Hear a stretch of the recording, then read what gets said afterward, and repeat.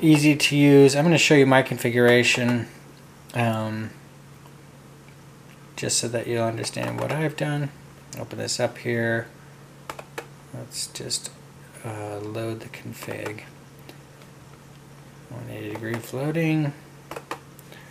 So my setup is just L1 input and L2 input.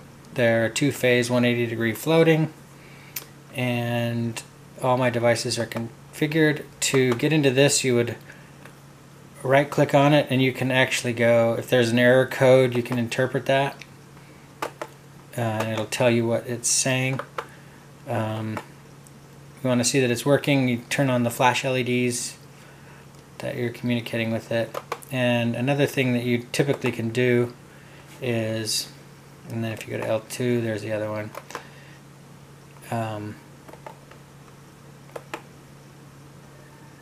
System setup, that's the setup. It's L2 floating, which gives it a little bit of time to find itself, and then click on in the transfer switch. And then the VE config down here that you can configuration system. Hopefully it'll let me just load this. No. Board selection, let's just go fake target from file and Quattro new. Open. So the way that mine is set up here is everything's overruled by the remote. There's 60 amp AC input current limit for the priority, and a 30 amp enables the battery monitor, and the state of charge 95% at 180, blah blah blah. Grid power, none. We don't feedback from DC to grid. It's not allowed, so we don't allow it to do that. AC high connect, low connect. Inverter, 120 volts out. We've got our power assist on. Modified sine, which just means pure sine. Charger, we've got it set up for absorption voltage 2840. Float voltage at 2700. Charge current's 90 amps down. Absorption time is 1 hour every 7 days for 1 hour. Got it set up lithium iron phosphate batteries, and then we have to run an assistant to make that work, which is our our Lynx Ion BMS support, which if you look at it, so I can just start it here. It just tells us what it does. So we just go in here, click it through. We have separate contacts so that we're going to use the auxiliary and the temperature sensor instead of the regular voltage and temperature sensor to run the BMS for lithium, because it's different than just regular ones. Forced to float it, and the state of charge is at 100, and that's done. And then you would just go here and you would click save settings, and then if your port selection's open and your COM port's there, then at that point all you do is over here it'll be telling you what's going on with it, but you just send, it'll be down here somewhere, send settings, and then you would click it and then it would restart both things and you are good to go. So that's how you set up your two-phase split phase system. And you can use VE Flash to update the software firmware. So you'd go download it from the website. Next, and then you'd put it on and individually install it on each one of your inverters.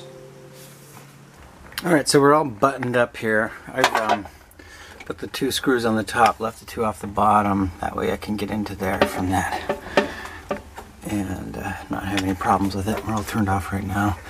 We got the incoming all sealed up with fire putty. Not that I'm worried about that at all.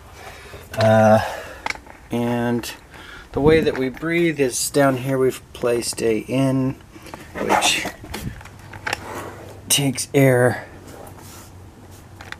directly in there and sucks it up while these are working. Their fans will pull the air, and then that expels the hot air here, which then vents out there. And then there's also a hole that we've put into our compartment with a fan, 12-volt fan with a switch that's hooked up, that when we flip it on in the middle of the summer when we're in Texas, because down here it gets to like, you know, 115 degrees. We had this down in McAllen, down in the valley, and we were running the chargers and it got pretty hot in here, so I put this in, and that allows us to take the cabin temperature and pump it into here, so the AC air will come in and cool off everything, so we'll be good to go. I am going to put one more out here. We're going to put that in vent, and that will vent into this compartment so that we can kind of disperse the heat between the two so that we don't end up with a super hot area. So we just need to cut this, and there we have it. That's what we've got. A perfect off-grid system. Endless power. So we'll hook up the photovoltaic system and everything else and be ready to go. Anything else? I don't think so. Alright. So we're all done. It's hooked up. The two legs of grid power, shore power, come in and attach to each of the master and the slave of the Quattros, and then they at that point charge the batteries or invert or power assist depending on what your energy needs are, and then they run up to the AC mains here. Each one is a leg, this leg and this leg, so black and red, and so it auto charges and then goes into float mode. The one thing that's kind of got me a little confused about the Quattro itself is that it doesn't seem to have a pass-through setting. So I know that on the Multiplus or other ones you can pass the shore directly to the AC load and bypass the charging, or I don't know enough about it to be perfectly honest, but with my Quattro it doesn't appear that there is a pass-through function. So it seems that float will always remain on when it's not being charged, which doesn't seem, I don't like that, but I don't know what to do about it. So there's no pass-through function on the Quattro, I'm assuming. Can't find anything about it in any of the documentation.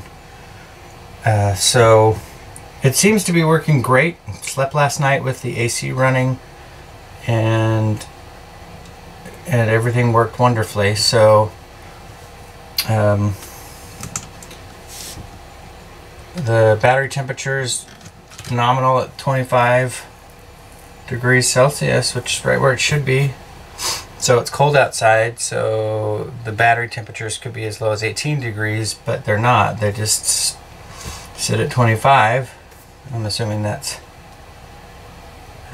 what you got. So everything looks good. So the last kind of things that we have to hook up here are, they have this really cool new layout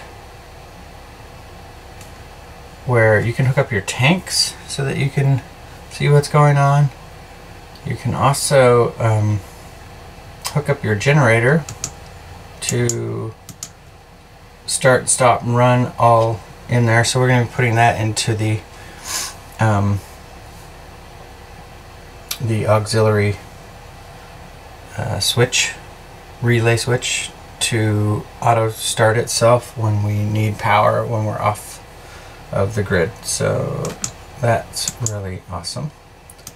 And yeah, this last kind of layout's pretty easy to comprehend what's going on here, which is nice. So we have two AC inputs here on our AC input that are currently drawing 297 watts, 130, 150 each side. And our AC load, which is pulling 151 watts to obviously light the light and stuff like that. So we're on to the next kind of phase of what we're doing, I guess. And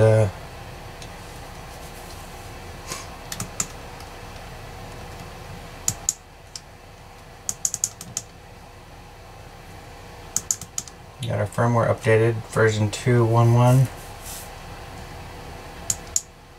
We're all good. Hooray! So there you have it. So now we're going to put the aqua hot in,